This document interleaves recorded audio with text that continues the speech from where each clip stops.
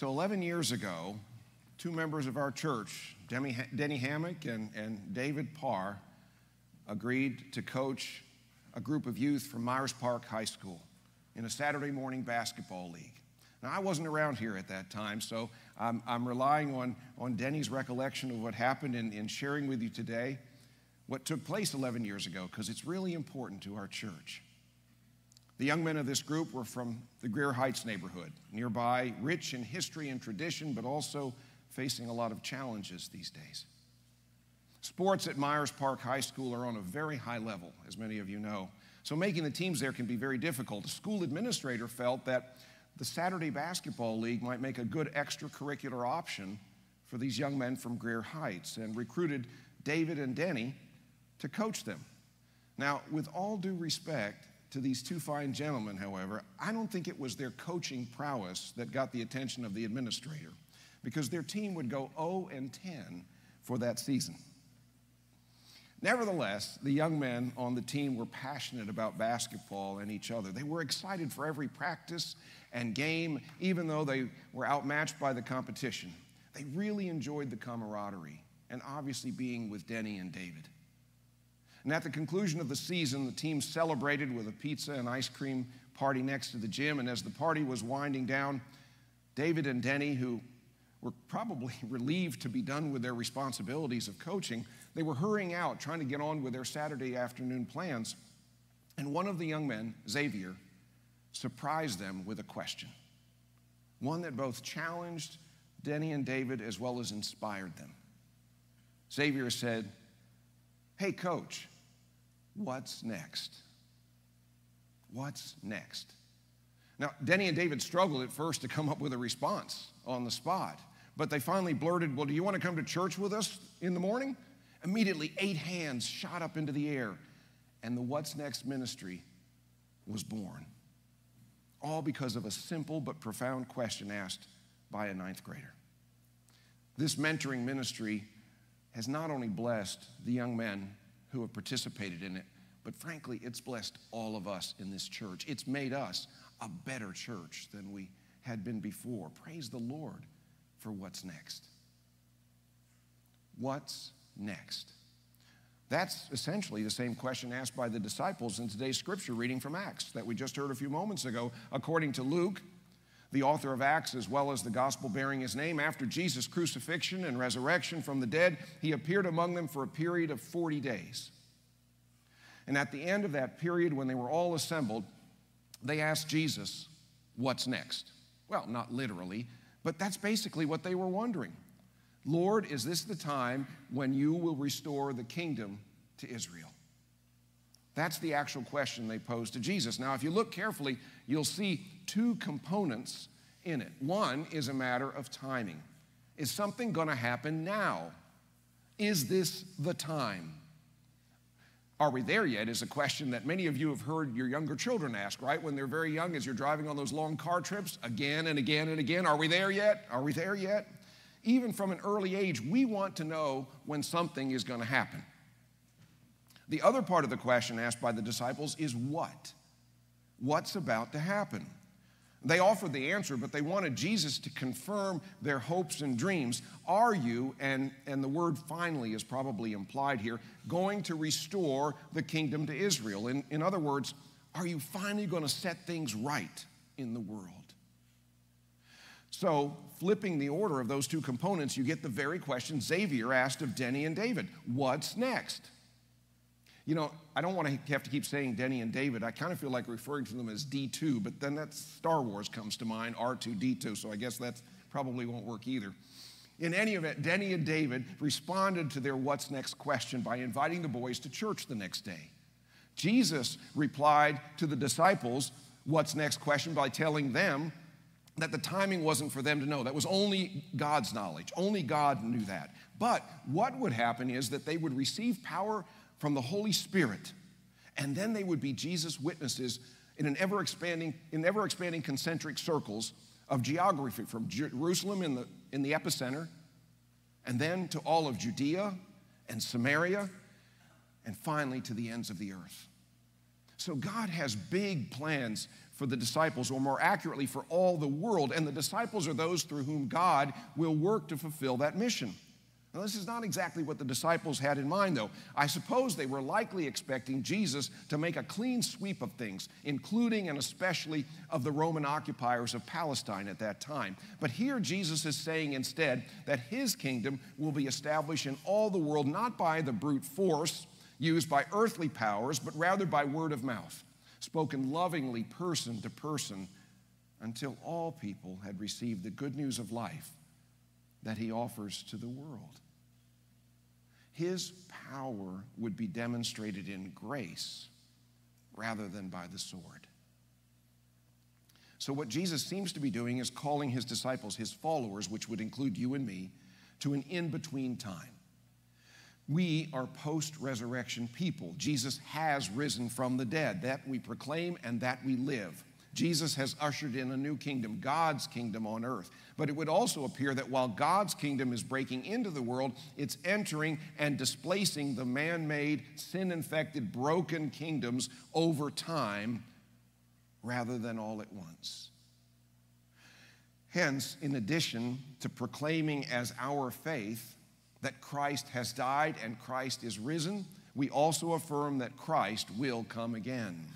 And Jesus is saying that this process is taking place through us until he returns in final glory. You will be my witnesses. I read about a Mercedes-Benz television commercial years ago that I can't remember it, but evidently it featured one of their cars crashing into a concrete wall as part of a safety test, and I guess standing up to the impact fairly well.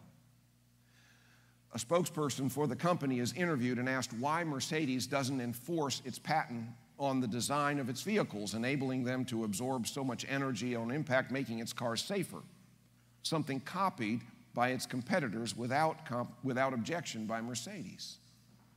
The company spokesman says in the commercial, because some things in life are too important not to share. Some things in life are too important not to share. The good news of Jesus Christ is certainly something too important not to share. Jesus is calling all of his followers to be witnesses of his grace. Now, witnesses, they report on what they have seen and what they have heard, and thus we are called to share our own experiences with the risen Christ and his love. How have we seen Jesus in our lives?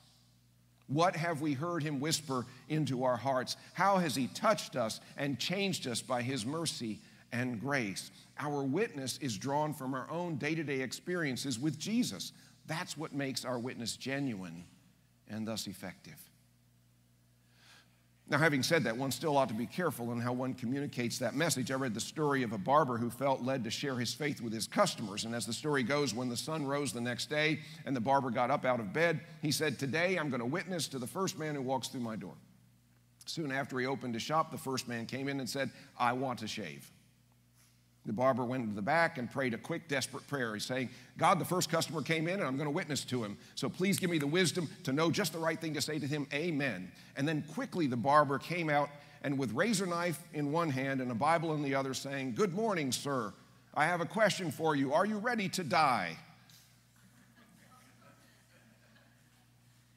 Maybe there's a better way for him to share his faith. At least he was sharing it, though. Now, I don't know if the story is true or not, probably not, but either way, the problem with his witness began before the man opened his mouth. Did you notice that twice a form of the word quick appeared in the story? The barber said a quick prayer, and then he quickly rushed out to witness to the customer, razor and Bible in hand. Perhaps he should have slowed down before racing to do what he felt called to do. In today's scripture, after Jesus ascends into heaven and the two men, perhaps angels, although Luke doesn't actually say, ask the disciples why they're staring at what they're staring at in the sky, the disciples return to Jerusalem into the upper room. And what do they do there? Luke says all of them, along with some women, including Mary, the mother of Jesus, and his brothers, were constantly devoting themselves to prayer. Jesus had laid out the plan for them. The what in what's next is clear and it's big. They'll witness to the ends of the earth. But the when isn't exactly spelled out. Jesus speaks in the future tense. You will be my witnesses. Before that, he says, you will receive power from the Holy Spirit. Again, the future tense. So what the disciples apparently realize is that a first step in responding to Christ's call is to wait and pray. 20th century theologian Karl Barth calls the period between Jesus' ascension and Pentecost a significant pause.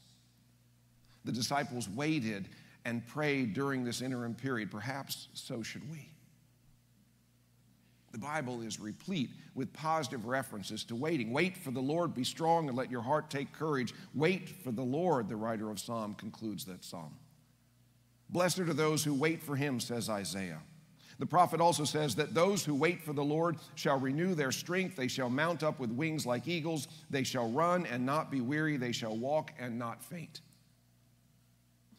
While waiting and praying are depicted as two primary activities of a faithful church, says Bishop Will Willimon, he adds that waiting is an onerous burden for us computerized and technically impatient moderns who live in an age of instant everything, and thus also making it one of the tough tasks of the church. But waiting is what we're evidently supposed to do. And it's what the disciples did as they also prayed constantly. They must have been excited about what Jesus had called them to in witnessing on his behalf to all the world, but they also knew the importance of waiting and praying. It reminds me of something that I've learned again and again with regard to the will of God. It's not only a matter of direction, in other words, where God is leading us to go, but it's also a matter of timing, of when we should proceed with God's plan. I experienced that in my own life when I felt a calling to the ministry. While I was a practicing attorney in Virginia. The new direction for my life suddenly became clear, but I also remember after receiving the calling a feeling that I was to wait. I was super excited about as I was aiming for the ministry, but something or someone was telling me to wait. In looking back, that added delay made a lot of sense in how things unfolded, and it provided me more time to pray and prepare for and grow into the role of a pastor. Maureen Landock, in reflecting on today's scripture and on how the disciples didn't take off right away to be Christ's witnesses, says that bearing witness to Christ is not so much striving towards somewhere, but resting in someone. Let me say that again. Bearing witness to Christ is not so much striving towards somewhere, but resting in someone. And I put the capital S on someone. But waiting and praying, she points out, by doing those things, we become better prepared for sharing the good news of Jesus Christ as we grow in awareness of God's presence and receptivity to God's indwelling spirit. In other words, waiting and praying transform us internally so that we can act externally in witnessing on behalf of Jesus. Both the internal and the external are important in our walk with Jesus. Or said another way, Landock observes, being Christ's disciples means we bear witness to Christ not only in our going and doing, but also in our being and waiting. Waiting is part of the journey itself, a journey more focused on going deeper than on going forward. Waiting is a part of the journey itself. Let me wrap this up by saying this. The disciples have given us the GPS for our faith journey. Just as when driving here in Charlotte, it's a matter of direction and timing, right? When you're planning a trip, it's direction, but it's also timing. It's not just where you're headed, but also when you leave that affects how well your drive will go. Likewise, our faith journey is not just a matter of where God is leading us, but also when we proceed. And sometimes we must wait and pray before we embark on the journey, so as to go deeper in our relationship with God in Christ.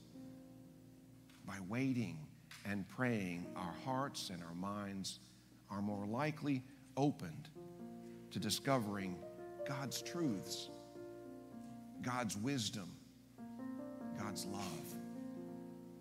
And that makes all the difference in our journey of faith.